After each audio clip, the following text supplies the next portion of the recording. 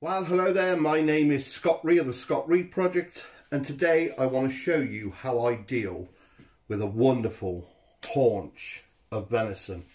So what I've got here then is a whole set of legs which I've taken off the carcass. The first job we're going to do is split these in half so we can work on them separately. So today I'm going to be using a 12-inch steak knife and a 5-inch boning knife, and of course the good old meat saw. So easy, get your knife in just through the centre, and we want to pick up the backbone down to the tail, and just with our saw gently, not too much pressure, saw through to split them.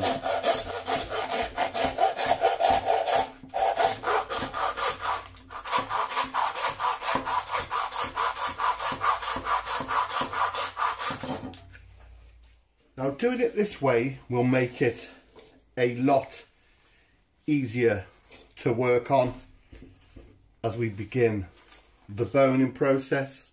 So what have we got? One whole leg, as you can see, split through the pelvic bone and the tail, and that obviously is the haunch there, our top side, our silver side, our thick flank. We've got a shank here, lovely shank, and then here is what we call the chump. It's basically the equivalent of rump steak. So to start with, just trim off that flap. If you put one finger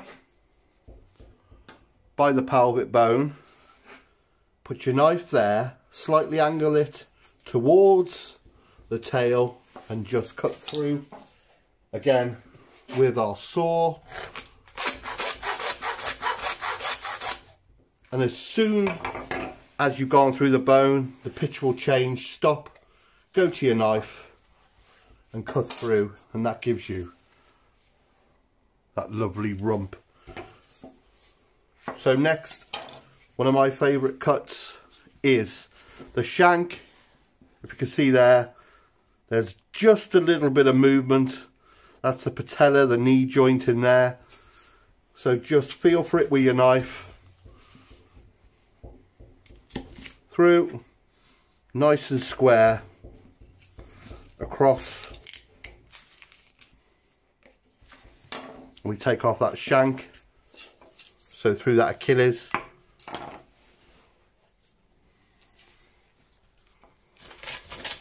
Holding it, saw, can be quite difficult to hold. Get a firm grip. Beautiful. Let's get rid of that bone dust.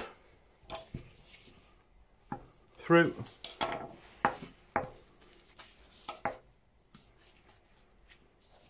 About 2 or 3 inches down.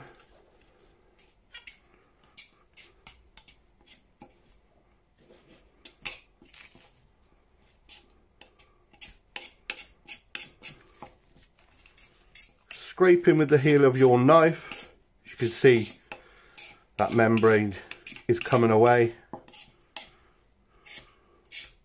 Cut through that, any stragglers, and then we pull that off. And that gives us those lovely venison shanks.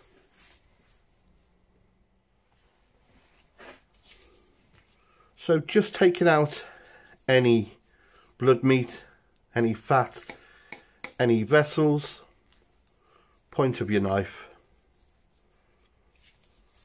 and you can see part of the pelvic bone there. Just with the tip of your knife, just follow the bone down.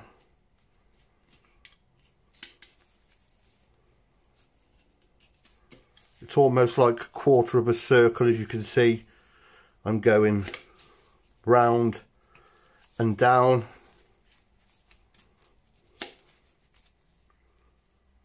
Always move the meat to you, don't get dancing round it.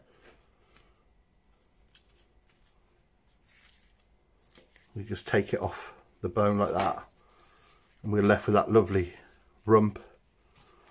So we can square that off. We can deal with that later. So on to the star of the show then. We've got what we call in the trade the H bone, the hip bone. Quite an odd shaped bone, but again, just the tip of your knife. Start it off. Now this has actually got a ball and socket joint where the femur goes into the pelvis. So just nice and gentle. And if you can see in there, you'll expose the ball and socket. So get the point of your knife in. Nice and gentle. Pushing away with the other hand as it comes free. And then just gently follow the bone down.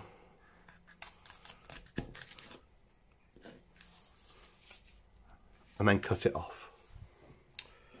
So our haunch then is made up of 3 subprimals. You've got the wonderful top side sits there. The thick flank or the knuckle sits there. You can almost see that. And then across the bottom we have our silver sides. Now we can leave it on the bone or we can take the bone out completely. But what I like to do is to break these down into mini roasting joints.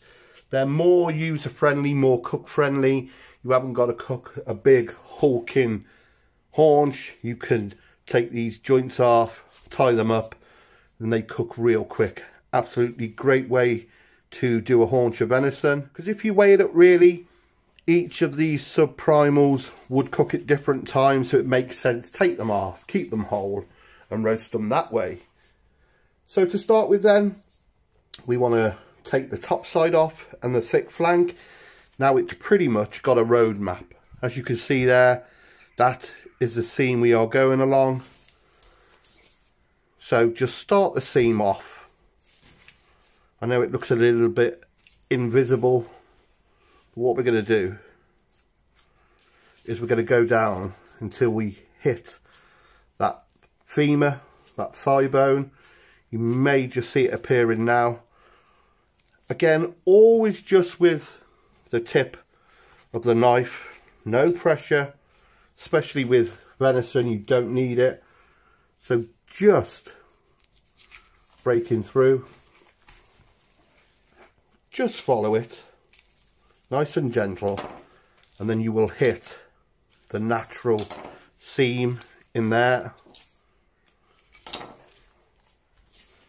So we can continue our cut, and that gives us subprimal number 1, the flank, and then onto the rest. Nice and simple, easy bone to take out. The femur,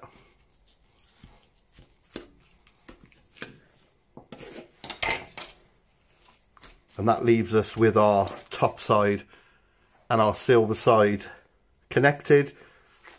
So what you need to do is, if you just gently with your fingers a bit of help from the knife, just separate it.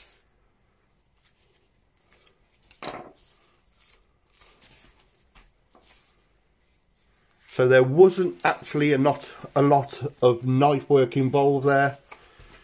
We basically pulled that apart. So I will show you that again on the other side. So our top side sits there, our silver side's there. So if you can imagine, that is your top side. Turn it over, there is your seam. You can actually go there just to help you along if you want. So think of that top side, so get your hands in, get your fingers in, just gently ease it along like before. Just cut through there. And then here you can see where it's just hanging on. So that's our silver side, that's the salmon cut. So just easing it. and it's joining that cut I made on the outer. And there we go again, silver side, top side and flank. Now what we need to do then is we'll work on these individually.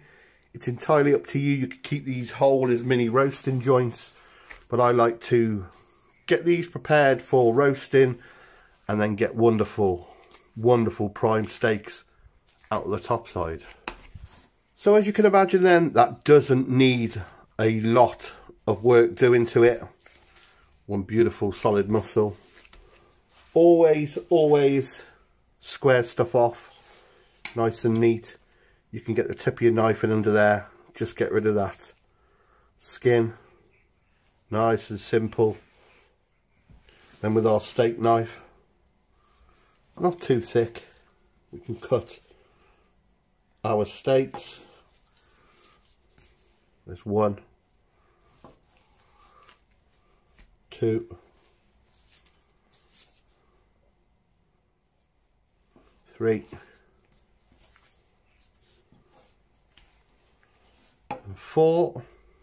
What I like to do is just turn that over. Now you'll notice there's a bit of a flap there. Now it's entirely up to you.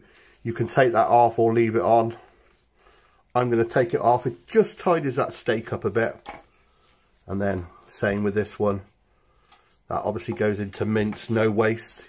It can even go for tacos or chili fajitas, because that's a real prime piece of meat. So just into matchsticks, be wonderful in a little stroganoff.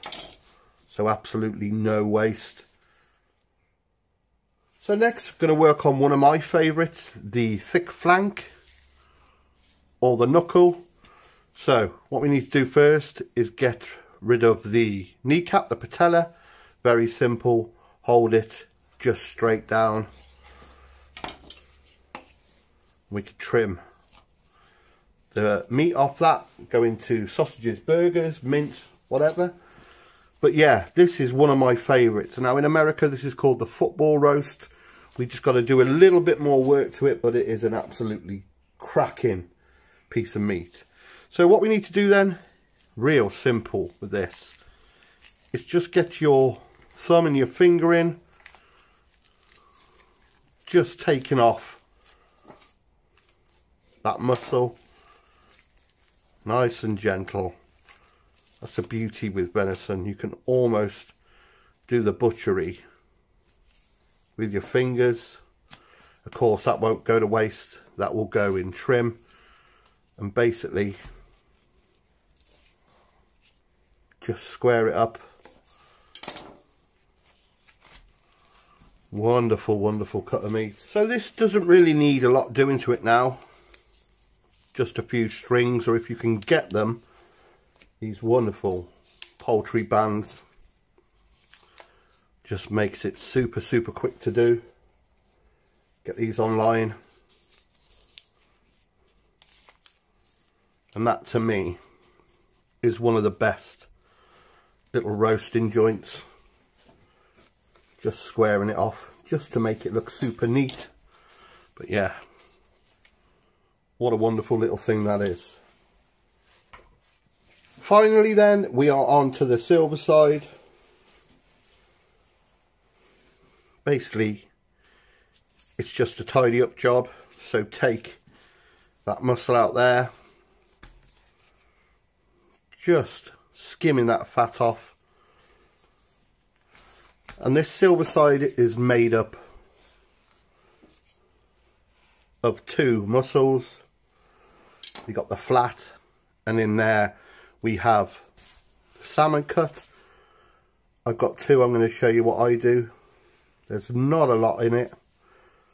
Just with the tip of the knife, taking that off. Little bit of silver skin in there. Nice sharp knife, as you can see, just down. Not too deep. Take that off. And then we just need to get rid of that silver skin there. So with the knife, again, no pressure. Just tracing along the top of that silver skin until it falls away, and then we take it off. Again, always tidying up, so square it off, and there we have another cracking little mini roast.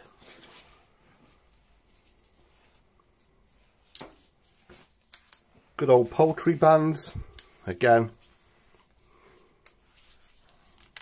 just to hold it in place so it cooks nice and even. And with the next one, I'll show you how we take the salmon cut off. You could cook that as you would a steak, treat it as you would maybe a little bit of fillet steak. It's nice and soft, nice and tender.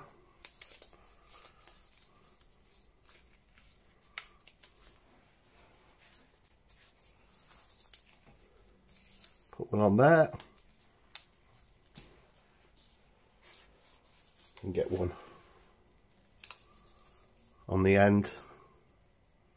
Just move them along, square them up, square that off. That can go into the stew. Wonderful. So the next one then, same as before, tip of the knife, take out that, what they call the mouse's ear.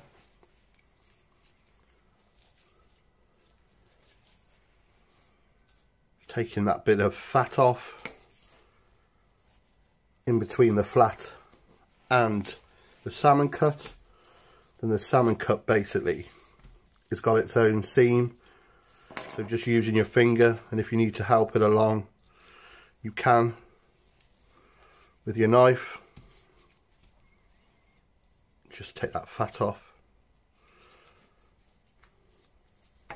So you've got a lovely little cut of meat there.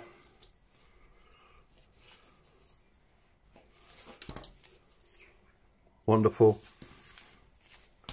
And then back on the silver skin on the other, nice and gentle. As you can see, my knife's pointing outwards. Get rid of that. Hard to grip with these gloves.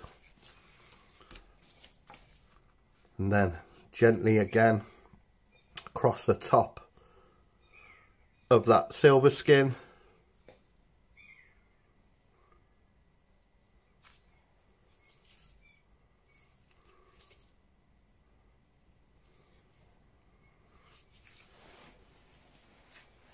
Square it up.